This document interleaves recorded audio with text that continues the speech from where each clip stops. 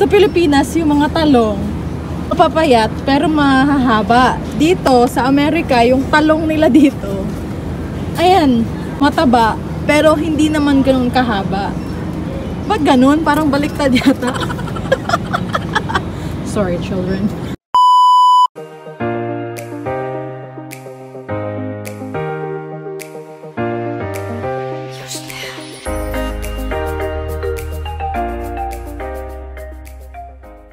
Hi friends, this is Patty and welcome back to my channel. Nagustuhan niyo ba yung bago kong intro? Wala akong magawa ng isang araw kaya naisipan kong gumawa ng intro. Ayan, as you can see, I'm in the car and magdadrive tayo sa mga... Hi! Hey, beautiful. Sa mga hindi nakakaalam, I'm already permitted to drive in the US. Meron akong Missouri permit driver ID, and next month kukuha na tayo ng driver license. But before that, kailangan muna nating ipasa ang driver test. You can freely drive, you know, as long as you have someone with you na may driver's license. Kaya I have my handsome husband with me.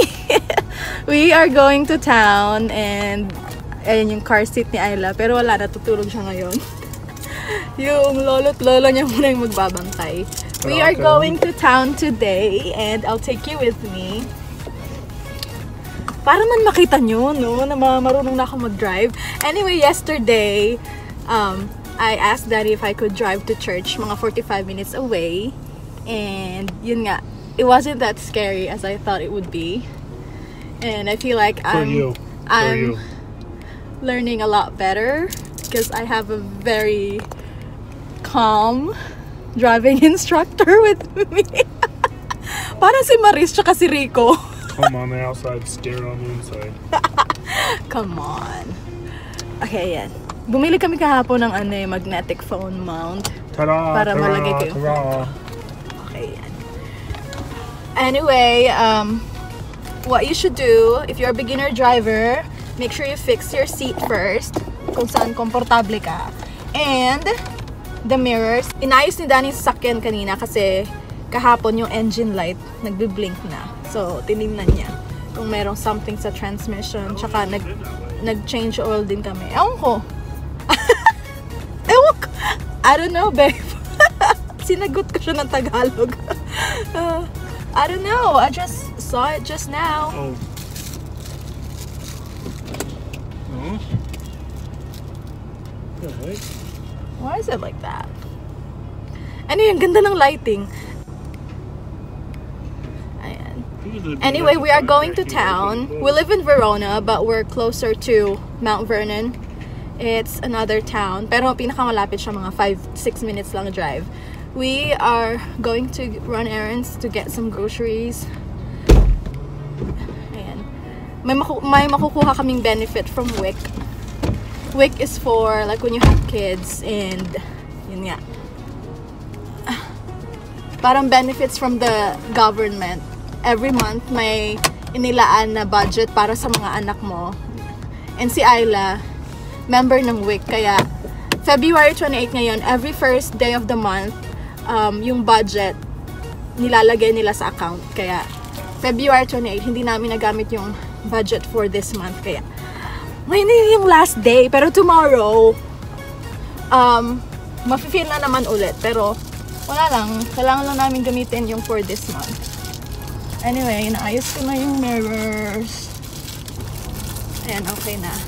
Back mirror. Close those suckers. Alright, we're ready to go. Okay, guys. Make sure to wear your seatbelts. Seatbelts, please. Dito sa Amerika, kailangan may seatbelt. Wear your seatbelt, baby. Sa Pilipinas, walang seatbelt eh. Seatbelt, who knows? Tsaka dito sa Amerika, you need to follow speed limit. Anyway, yun na nga. Let's go, guys. Ang dami kong kuda. I'm gonna have to Google how to close it. Actually, no buttons.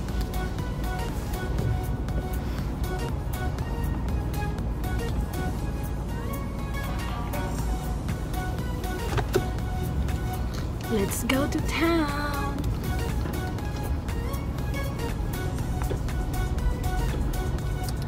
matches it. Okay. Padayon ata. I like My whiskers. your whiskers. Kailangan ko na bumili ng vlogging camera para makita nyo rin si Danny. Kasi yung magnetic phone mount, nandito lang siya. Parang likod lang ng manibela.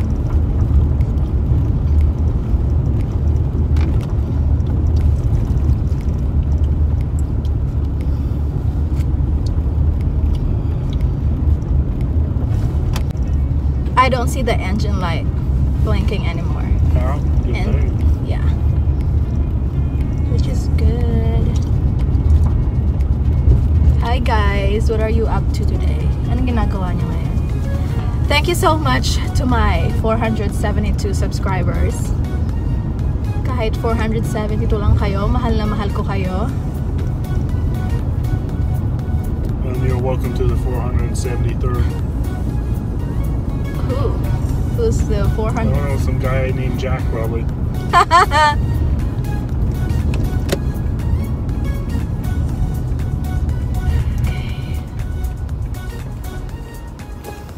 Make sure to check your mirrors every now and then.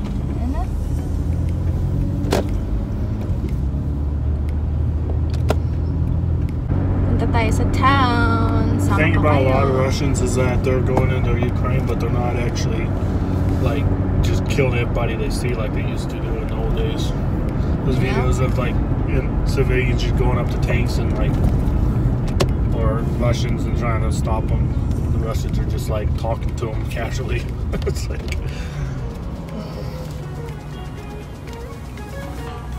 I think it's hard for modern people to actually like shoot at another person if they're close, even if they're trained to. Why is that, you think? Because it's like nobody wants to watch a person die.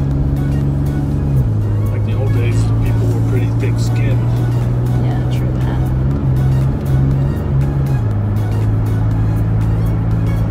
Ooh, I like how smooth this runs now, babe. Yeah, it's smoother, you can tell, huh? Yeah.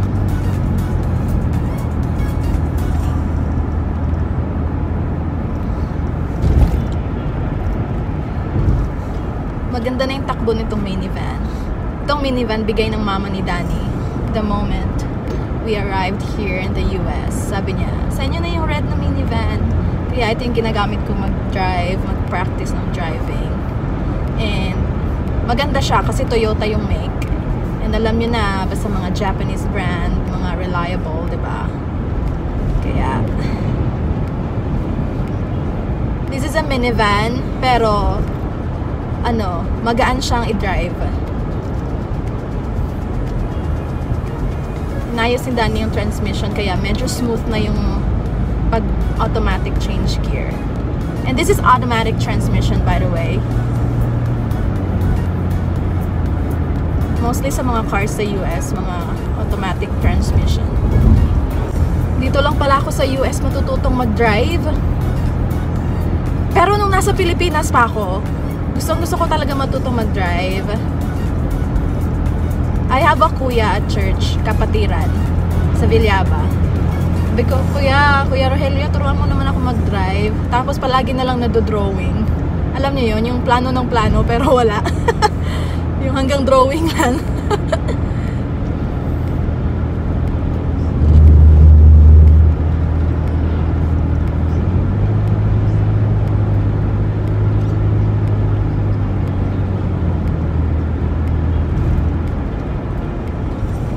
Sabi rin nila, mas madali daw matutong mag-drive dito sa US kasi malawak yung kalsada. Pero hindi lahat ng kalsada malawak. Ito nga ang kipot-kipot. Ang late lang ng space. Tapos may semi-truck sa harapan ko ngayon. Malawak yung kalsada pag sa interstate, pag sa highway. Pero pag ganito lang, yung mga back roads, mga country roads lang, hindi siya malawak. Very narrow lang siya. Kaya you have to be very careful on driving. You have to focus on driving. Hindi kagaya ko na daldal ng daldal. Pero yung mata ko nasa road naman. Focus sa road yung mata ko. Si Danny, ayan. Kaya gustong-gusto niya na ako yung nagda-drive. Kasi nakakapanood siya ng mga videos. Chill-chill lang siya dyan sa passenger seat.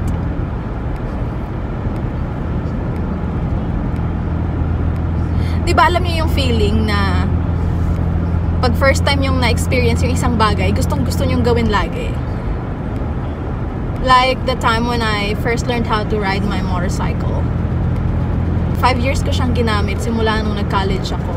Yun yung service ko. Graduate na ako ng college, andun pa rin. And wala nang nagda-drive ngayon. Nakapondo lang sa garahe namin. Kasi walang marunong mag-drive. Ako lang. Nung natuto ako mag-drive ng motor, everyday gustong-gusto kong lumabas ng bahay. Gusto ko lang mag-drive. Parang na-addict ka. Tapos ngayon, gustong-gusto ko na rin mag-drive ng car. Sabi ko, babe, may lakad ba tayo ngayon? Ako mag-drive. Eh, gusto naman niya. Kasi gusto niya akong matuto. He supports me. He trusts me that much. Right, babe? Huh? Ayan, hindi nakikinig. Kasi nakikinig sa iba. Anyway. Malapit na tayo sa town. Mga 3 minutes na lang. Sobrang lapit lang. Walmart yung go-to grocery store dito. Department store. May groceries na siya. Tapos may gadget shop. May mga clothing. Halo-halo lang. Ayan, dito. Once entering the town ka na, yung speed limit, 45 na lang. Dun sa back roads, dun sa pinanggalingan natin, 55 yung speed limit. Dito, 45. And you need to follow the speed limit. Or else, may police na mag-chase sa'yo. Guk doon kas police, Jai. Huwag magpapas-pas-pas ka dire. Di ka mo follow sa speed limit. Ayan, nag-red light ya. Stop tayo.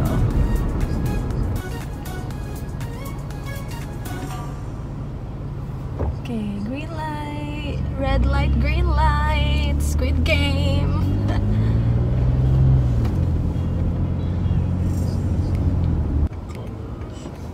We're turning left kasi andito na yung Walmart sa kaliwa. Green light na. That would be 56 kilometers. Gora na tayo.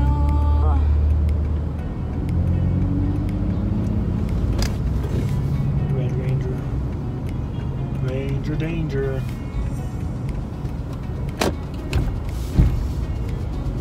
No people today. Not a lot of people. And since nasa parking lot na tayo, kailangan lang natin umandar ng mahina para hindi tayo makasagasa. What is that? Someone turned a Jeep into a truck. That's cute.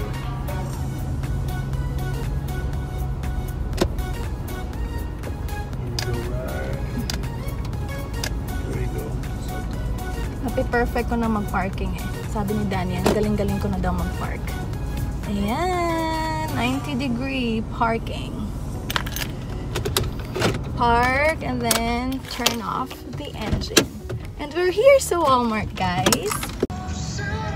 Ayan, this is Mount Vernon Walmart. Potatoes. Ayan, yung mga produce. Isla's favorite. We don't have any more bananas. Paborito ni Isla yung saging. Kahit every hour, every day mong ipakain, kakainin niya. Yan. Mandarin. Sino natin yung price? Ayan. 9.4 cents per ounce. Per ounce yan. Ito, almost $8. Yung presyo ng isang buong balot. Ayan. Matamis to. Favorite din ni Isla to. Kaso meron pa kami sa bahay. Ayan yung mga fruits. May mga fruits din dyan. Pero yung mga gusto na ang mga go-to fruit lang. Yung mga gusto mo nang kainin agad-agad. Tapos may mga salad. Variety of salads. And yung mga greens. Mga gulay doon. Andito na lahat yung mga meat nila. Ayan, salmon, ground beef. Ayan.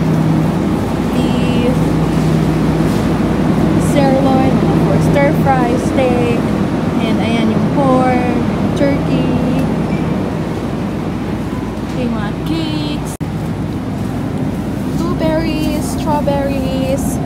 One of Isla's favorites too, strawberries. Every day, yung breakfast niya, kailangan may fruits. And yung favorite breakfast niya, scrambled eggs with sliced strawberries and bananas on the sides. So yeah. Babe, here, there's more. Daming strawberries, guys. Pili lang kayo sa gusto niyo. Hanapan ko kayo ng maganda. Gusto ko yung red na red. Ito, maganda to. Ito, babe. Oh, these are fancy ones. Long stem ones. Oh, this one looks pretty. Long stem. Long stem? Yeah. Made for cooking. What about this? Sure. They look pretty. We also got asparagus. Pinapartner sa steak asparagus. And ayan, ganito kalaki yung bell pepper nila dito. Look! Talong! Sa Pilipinas, yung mga talong, mapapayat pero mahahaba. Dito, sa Amerika, yung talong nila dito, ayan, mataba, pero hindi naman ganun kahaba. Ba't ganun? Parang baliktad yata. Sorry, children. Ito yung pambansang peanut butter na pinapadala sa Pilipinas ng mga kamag-anak nating nasa Amerika. Jif. Pero yung favorite namin na yan, Peter Pan. Peter Pan! Ooh, ito. Ito yung gustong-gusto ng mga Pinoy. Nutella.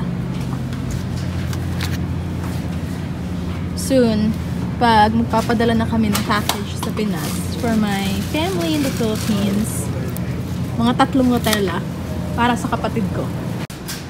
And this is the milk section. Milk, creamer, and eggs. Ito yung itlog na nakikita ko lang dati sa mga movies eh. Yung mga brown eggs na yan. Ayan, large organic brown eggs. Yun yung mga mahal. Yung mga organic chuchu na yan. Ayan. Ito lang yung mga binibili namin eh. Store brand eggs. Ayan. Ooh, Doritos. Yeah. Mga laptops.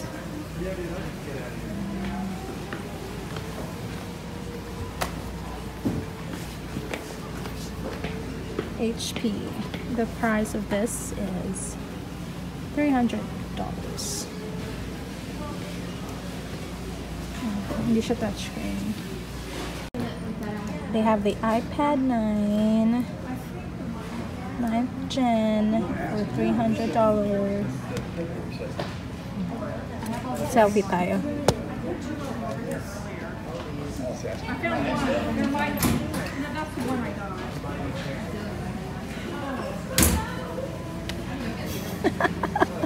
May selfie na tayo.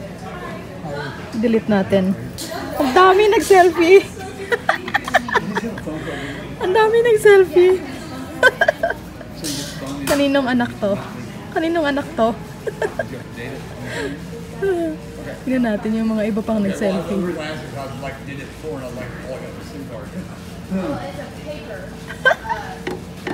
Oh, ayan, nandyan na tayo. Nandyan na yung pagmumukha natin. Kung sino may susunod na mga alam nitong iPad na to, ayan. Delete natin. Ito yung maganda sa Walmart, guys. May mga clearance sale sila. Clearance meaning yung gusto na nilang i-dispatch lahat ng mga yung mga hindi gaanong nabibili. And kung marami yung production ng items, gusto nila na maubos to the point na kahit $1 na lang yung isang pair ng shoe. Kagaya nito, $10 before, tapos $6 na lang. Means, nakabili ako, ito nga eh, ito. Yung sinusuot ko ngayon na running shoes. Of course, hindi siya ganun ka high quality, pero okay naman siya gamitin. Nabili ko to sa clearance a few weeks ago for only $2.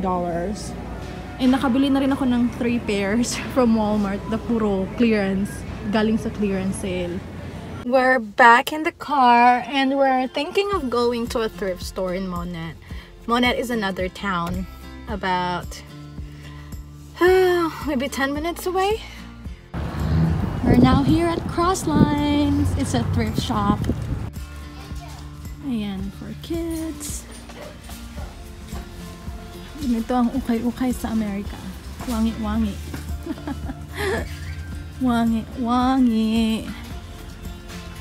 Kasi mga mura lang. May mga tig 25 pesos na mga palda, mga dress.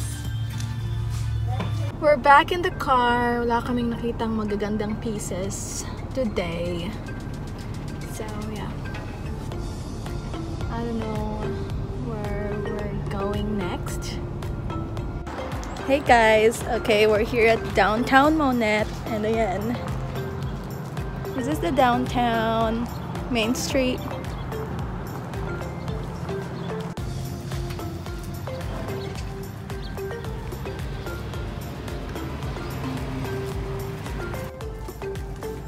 We're walking back to the car now. We're going home.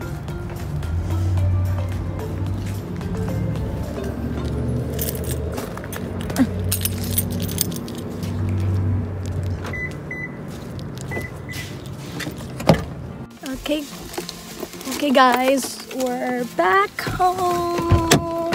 Alright everyone, thank you so much for watching. If hindi ka pa nakasubscribe, subscribe ka na. Parang awa mo na. Joke. Anyway, thank you guys for watching. I'll see you on my next upload. Bye bye.